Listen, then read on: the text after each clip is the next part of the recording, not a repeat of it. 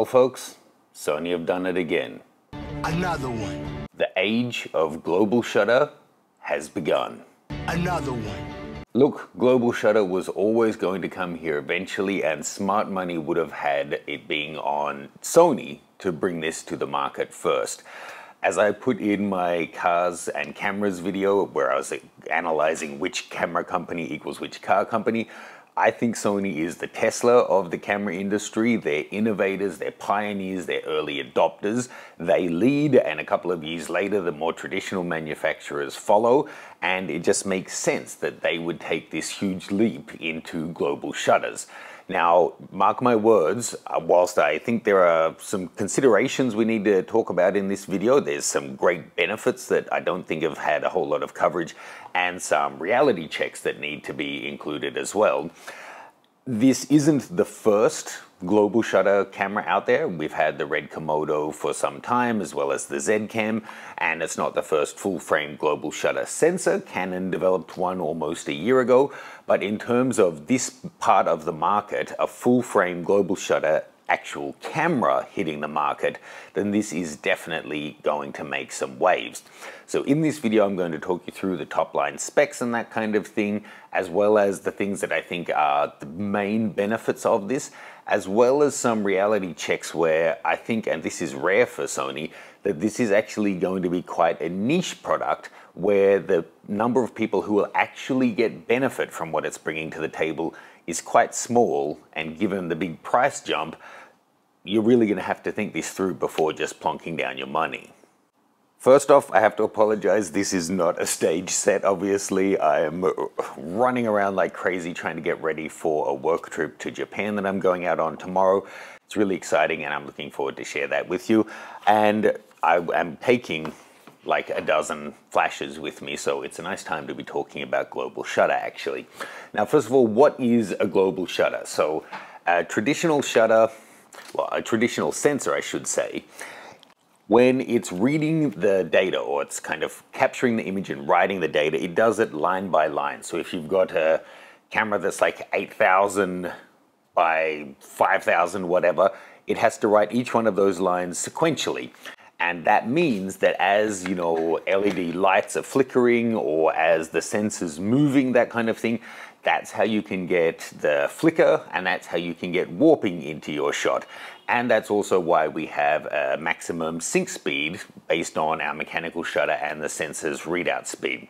So something like the Z9 has an incredibly fast readout speed of around 1/250th of a second, which means it doesn't have a mechanical shutter anymore, and it just uses the electronic shutter. A global shutter, on the other hand, takes a snapshot of the entire sensor at once, boom, and just grabs it off. This is really remarkable, and it is something that I've been looking forward to seeing come to the market in a mainstream way for decades, or at least a decade. And for that reason, I think the A9 III is a really important camera. So the first top line things that I think we should be really focusing on here, every company does this. This isn't a Sony thing. Every company loves a good marketing headline. So things like it can sync up to 1/80,000th of a second makes for a great headline. But as I'll explain later, I think that's useless for almost everyone. What is potentially useful, maybe not in that camera, but in cameras that will follow, is the ability to get rid of banding and to not have an issue with the frequency of lights. That is something that's going to be really, really helpful. Let's go through the main positives as I see them from this camera, looking at the specifications. So 120 frames per second burst mode in RAW is insane. Now, apparently that's with full autofocus. I don't know if it's in, uncompressed full 14-bit RAW, or if there's some limitations on that, but in any case, it's insane. And I'm not one of those people who's going to say, do we really need it? I would say going from 20 to 30 or 30 to 50, there are diminishing returns in those increments. So going from 50 to 120, it's really cool. And occasionally I've shot, this does 120 frames per second, but only in JPEG. Occasionally I've done it in the 2 years I've owned that, maybe twice or 3 times I've actually wanted it, rather than I'm just doing it for testing's sake, like when an archer was about to release an arrow, that kind of thing. then is really, really cool. So having that capability is insane, and it is going to shake things up, and we'll probably find new ways that we can use that kind of technology. But I would suggest there's not that many people who are actually going to be shooting anything on the regular that are actually going to get benefit from that. Please leave me your comments. I'm sure something like this that I believe is a really niche product is going to get polarizing comments, although Sony does that anyway when I'm on my videos. So you'll find the people who do have a use case for this who are so vocal about it, and then those who don't and don't foresee themselves ever having a use for it, just saying that it's stupid. There's a middle ground, and more importantly, I think is what this heralds for future generations. So getting to that 1/80,000th thing, why is that important? So if you, there's something you need to think about when you're shooting flash.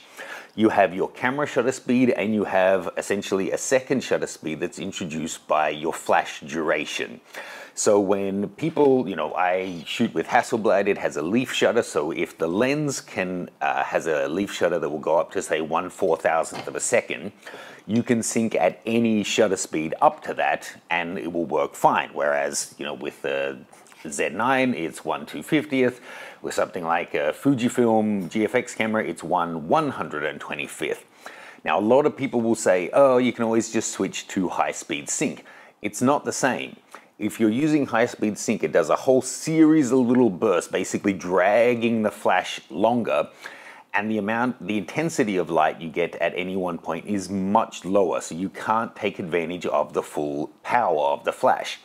So if you're shooting and trying to get, say, 1/4000th of a second to be able to kill the ambient and then use your flash to bring it back in, you have to think about that because you need a lot of flash power to get there.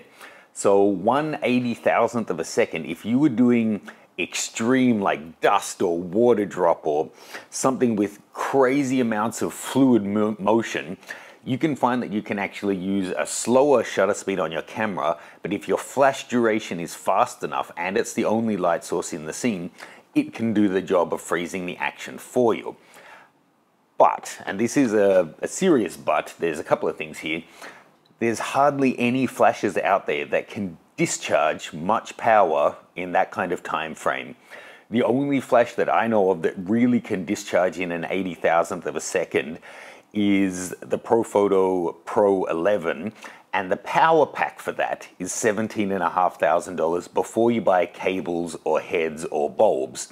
So you're talking like $25,000 for that flash setup, and at 1/80,000th of a second discharge, you're getting about 1,000th of the power output. If you want to get to say an eighth power, then you need to drop your shutter speed back to 8,000th of a second. Still pretty impressive. And if you want to shoot half power on that guy, then you need to be back down at 1/1500th of a second. So just keep in mind, for whilst that sounds great on paper, 1/80,000th of a second, the rules of exposure still apply. So you still have to balance out that insane shutter speed with aperture and have sufficient depth of field. There's no point shooting water drops at f/0.5 because nothing's going to be in focus anyway. So you're probably going to be at f4 or f8 anyway. And then you're going to need either insane amount of flash, which you just can't get at that shutter speed, or have your ISO crazy high. So keep that in mind. Looking through the specs, I threw up the current generation on B&H Photo, the A7 IV, the A7R5, the A1, and now the A9 III, taking a look at how they differentiated. One thing that jumped out, the new one, the A9 III, has a base ISO of 250 up to 25,600 or expandable to 51,200. That's a much narrower band than the other cameras, especially for low-res sensors. So I do wonder, and I'm not being a hater, I haven't tested it, I haven't seen any test results on this, but I do wonder what the effect of the global shutter is going to mean for the dynamic range of a sensor like this. Also, I noticed that the metering range is -5 to +17, whereas all the other cameras were up to +20. It's the same viewfinder, same card configuration, and same body size and weight as the A7R5 and the A1. Of course, the A7 IV only has the one CF Express A and one SD, but otherwise pretty much the same as well. The A9 III, I guess the global shutter, drawing that image instantly takes a lot more juice because the battery life is significantly lower despite using the same battery as all the others. So it's getting 400 shots rating compared to 520 on the A7 IV. This could be a plus or a minus. The screen type that it has being the fully articulating type, I've realized from my videos on the Nikon ZF that that's really polarizing for people. Some people see it as a vlogging style screen and find it really annoying. So I wonder if there'll be that kind of intense debate on this camera, which is obviously intended to be kind of a sports camera, how they're going to find that kind of a screen. The other thing is, it is only 24 megapixel. So, you know, the marketing material says like 24.5 or 0.8 or whatever, but it's a 6000 by 4000 image. It's a 24 megapixel camera. Yes, I mean, given the speed and all of the things it's doing, I'm not saying that that's unreasonable, and as a first generation of global shutter, I think it's actually fantastic. But one, is that going to do it for your work? And it just makes it further niche. For example, if you were buying it for that incredible flash sync, well, a lot of people who are doing portraiture, for example, opt for the high-res camera in the range. So if it's Sony, it's the R5. If it's Nikon, it's the Z8 or 9. Or go for a Hasselblad or a Fuji for a medium format to get, you know, really high resolution. So 24 megapixel, if what your main purpose is portraiture, makes it niche.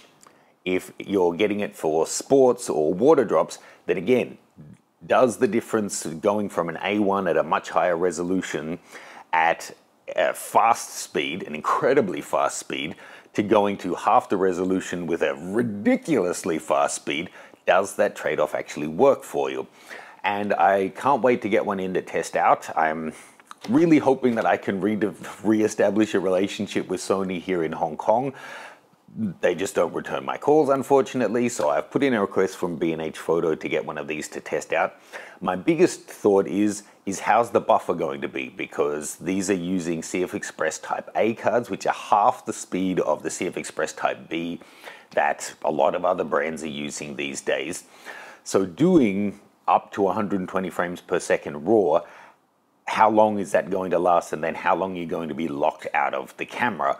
I've found in the past on Sony cameras, when they're writing, often you're completely locked out, not just unable to take more photos, but you're just kind of unable to do anything. So it'll be interesting to see how they've managed that. Hopefully they've stuffed in a gigantic buffer that can really handle that. That's super quick. The other thing is it's $6,000, again, making it a niche product. It's only $500 behind the flagship A1 now, a significant bump over the A9 Mark II. So that raises a couple of questions. It's such a hard decision now between a higher res super speed A1 or a lower res crazy speed A9 III. Which one is going to suit your needs? And it also raises a question of being able to read all of that data off in one flash, of course, gets, you know, exponentially more difficult as you go to higher resolutions. So what are we going to be looking at in terms of price when this does come to 36, 48, 50 and beyond megapixels? It's all just going to be a matter of time in the years to follow when Canon and Nikon and whoever else follow in Sony's footsteps, and it becomes more mainstream, and we'll see the prices drop.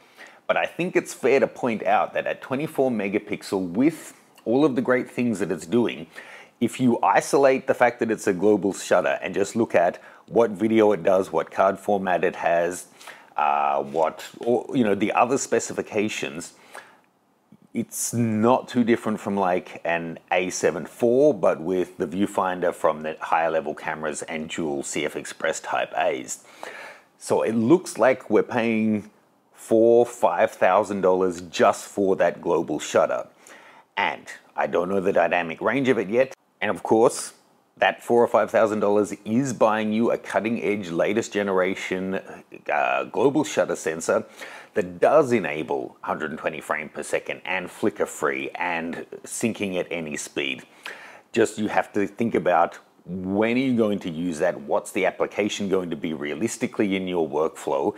And if you just have the money and you think it'd be fun to play with, then great. We need early adopters to do this stuff so then the development costs are recouped and future generations of camera will get access to this sensor or ones like it at a much lower price point. That will make it less of a niche product, especially as we can get the resolution building up again in years to come. So going back to where I started, this is a line in the sand. Global shutter is here. Of course it was Sony, the innovators, the pioneers, the early adopters who have brought this to us. They did it with the NEX cameras, bringing mirrorless to the masses. Now they're bringing global shutter. They're leading the way. This is going to be a seismic shift in the mirrorless market. When we look back in 5 or 10 years' time, this will be a really important release. I just think it's important as a milestone rather than being a camera that's actually going to appeal or make sense for a huge number of photographers. I'd love to hear your thoughts. Links to the different things I've talked about in this are below. Cheers, and fingers crossed one day I'll be back in the good graces of Sony and able to bring this stuff hands-on with the other reviewers rather than having it announced whilst I'm asleep and doing it in the middle of a messy desk. Cheers, guys.